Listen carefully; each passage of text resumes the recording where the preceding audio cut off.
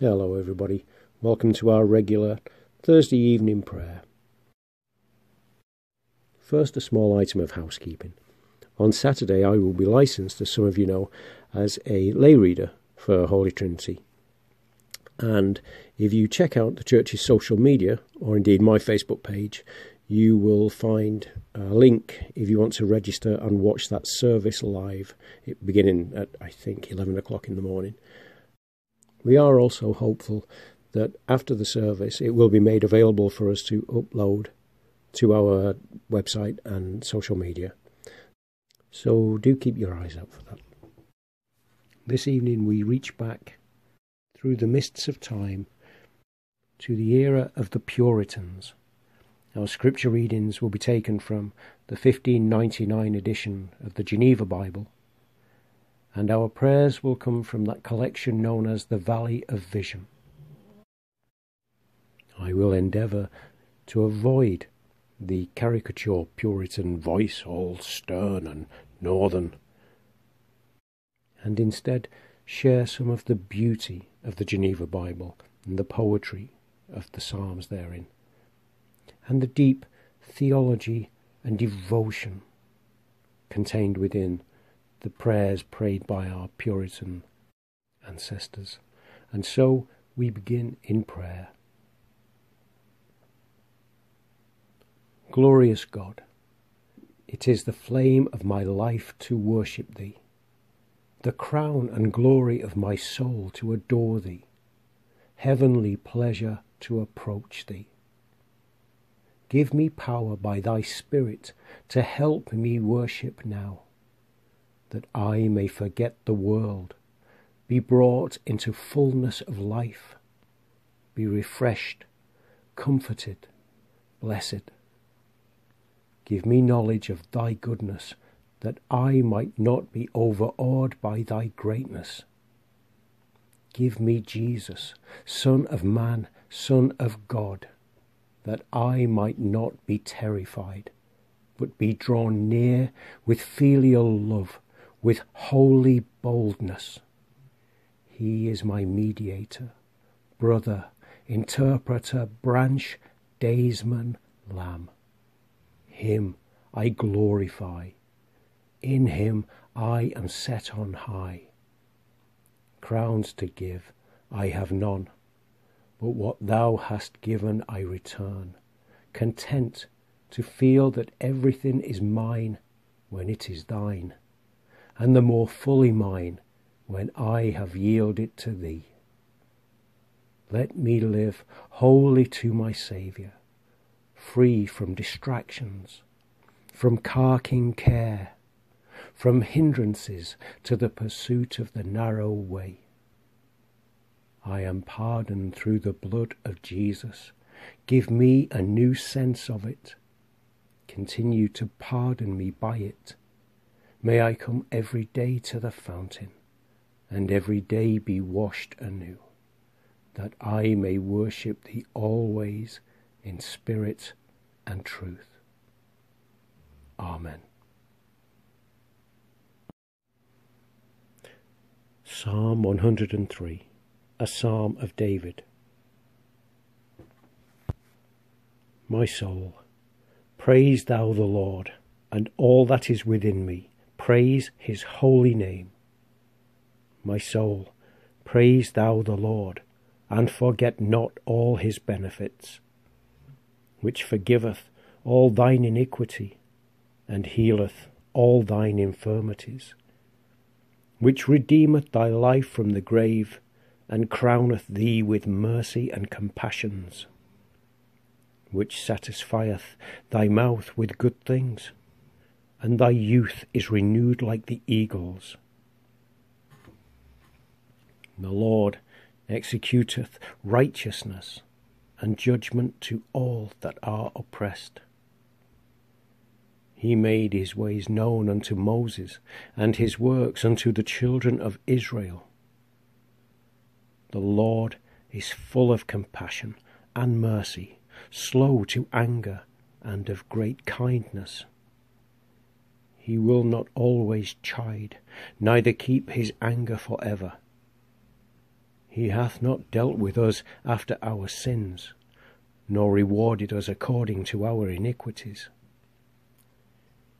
For as high as the heaven is above the earth, so great is his mercy towards them that fear him. As far as the east is from the west, so far hath he removed our sins from us. As a father hath compassion on his children, so hath the Lord compassion on them that fear him. For he knoweth whereof we be made. He remembereth that we are but dust. The days of man are as grass, as a flower of the field, so flourisheth he. For the wind goeth over it, and it is gone, and the place thereof shall know it no more. But the loving kindness of the Lord endureth for ever and ever upon them that fear him, and his righteousness upon children's children. Unto them that keep his covenant, and think upon his commandments to do them. The Lord hath prepared his throne in heaven, and his kingdom ruleth over all. Praise the Lord, ye his angels, that excel in strength, that do his commandment in obeying the voice of his word. Praise the Lord, all ye his hosts, ye his servants that do his pleasure. Praise the Lord, all ye his works, in all places of his dominion. My soul, praise thou the Lord. Glory be to the Father, and to the Son, and to the Holy Spirit, as it was in the beginning, is now, and shall be for ever. Amen. And now hear the gospel of the Lord according to St. Mark. Glory be to thee, O Lord. And Jesus called unto him the 12, and began to send them forth 2 and 2, and gave them power over unclean spirits, and commanded them that they should take nothing for their journey, save a staff only, neither scrip, neither bread, neither money in their girdles, but that they should be shod with sandals, and that they should not put on 2 coats. And he said unto them, Wheresoever ye shall enter into a house, there abide till ye depart thence.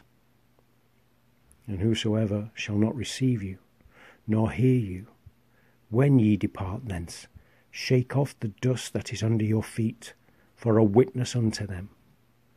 Verily, I say unto you, it shall be easier for Sodom or Gomorrah at the day of judgment than for that city. And they went out and preached that men should amend their lives. And they cast out many devils, and they anointed many that were sick with oil, and healed them.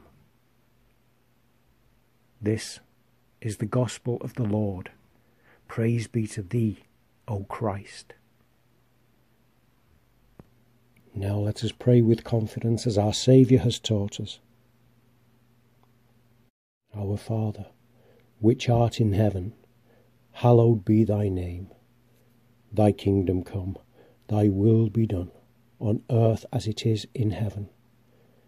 Give us this day our daily bread, and forgive us our trespasses as we forgive those who trespass against us. And lead us not into temptation, but deliver us from evil. For thine is the kingdom, the power, and the glory, for ever and ever. Amen. And so we close in prayer to our God, all-sufficient. King of glory, divine majesty, every perfection adorns thy nature and sustains thy throne. The heavens and earth are thine, the world is thine and its fullness. Thy power created the universe from nothing. Thy wisdom has managed all its multiple concerns, presiding over nations, families, individuals. Thy goodness is boundless. All creatures wait on thee, are supplied by thee, are satisfied in thee. How precious are the thoughts of thy mercy and grace.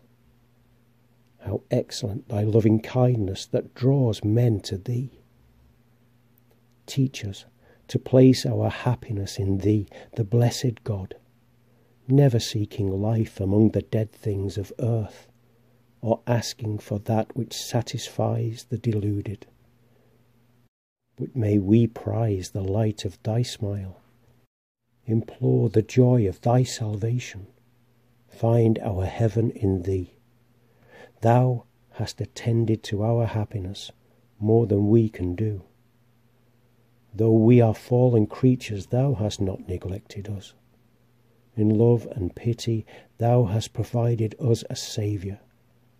Apply his redemption to our hearts by justifying our persons and sanctifying our natures. We confess our transgressions. Have mercy on us. We are weary. Give us rest. Ignorant, make us wise unto salvation. Helpless, let thy strength be made perfect in our weakness. Poor and needy, bless us with Christ's unsearchable riches. Perplexed and tempted, let us travel on, unchecked, undismayed, knowing that thou hast said, I will never leave thee nor forsake thee. Blessed be thy name. Amen. God bless everybody. Good night.